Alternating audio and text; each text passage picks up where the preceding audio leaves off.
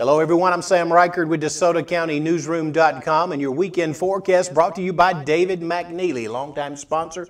David's with Edward Jones, making sense of investing. Today we're going to have cloudy skies during the morning hours, partly cloudy hopefully by late afternoon. High today 64, low tonight 46, winds from the northwest 5 to 10 miles an hour. Sunday, we start out mostly sunny, but we end up partly sunny at the end of the day. High 66, low 45, winds again from the northwest, 5 to 10 miles an hour. And on Monday, sunny skies, high temperature 70 degrees. I'm Sam Reichard. Have a great weekend.